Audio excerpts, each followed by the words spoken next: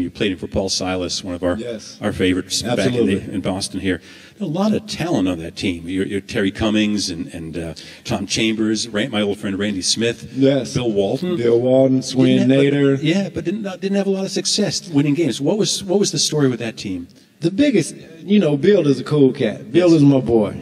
Bill Walton's my boy. But Bill at that time was being Bill. So my rookie year, Bill played on weekends.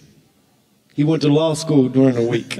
So that's just telling you something. So Bill went to Stanford Law School from Monday through Thursday, and then he would come to San Diego and play with us. And he only played at home games, so he never went on the road. So it was very disruptive to the team. So a lot of guys didn't really like it. So it kind of played in the way that we performed. So we were 18 and I guess that season. Yes. The following season we won 32 games, but we had a great core of players, man. Yeah. When you look at Terry Cummings, like you said, Terry Cummings and Tom Chambers and Bill Walton, so you have some Hall of Fame cats on that team. So we just weren't able to get together and gel the way that we needed to at that point in time. If there was ever a better athlete than Randy Smith, I don't know who it was. No, incredible.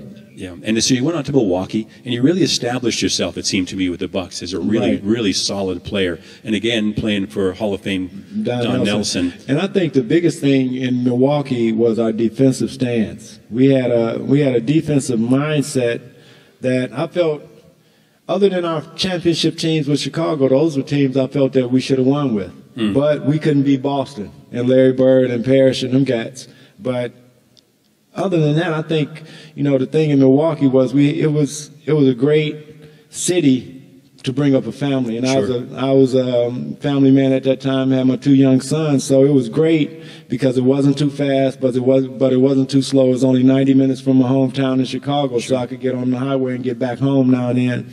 But it was a great experience for me to get my feet wet in playoff basketball. For the first 2 years, I didn't get to playoffs. Now for the next 4 to 5 seasons, for the rest of my career, I would get to be a playoff player. And that's where your career is defined, I think, in the playoff. And like moments at All-Star Weekend are also defining moments. But I think it's all about winning, man. So when people ask me who's the best player ever, Bill Russell. Yeah. Yeah. Well, and we talk about defense on that team, Paul Pressey and Sidney Moncrief. No question. And Sidney Moncrief, until I got to play with MJ, Sidney was the hardest worker I had ever played with. But when I played with MJ, that cat is incredible, man. Well, let's talk about MJ and that team. Yes. I mean, it's obviously one of the historic greatest teams in the history of basketball. Did you know right away? You'd played against MJ. You knew who he was. When we played against MJ in Milwaukee, and this probably maybe his second or third year in the league. But we came to half court right before the game, and I told him, I said, man, if we ever play together, we're going to win championships together. And a year later, I got traded back to Chicago, and we were able to win. Hello everyone, I spend a lot of time trying to get you guys nice videos, so please subscribe to this page, and please subscribe to my second page. The link to my second page is in the description section. Thank you.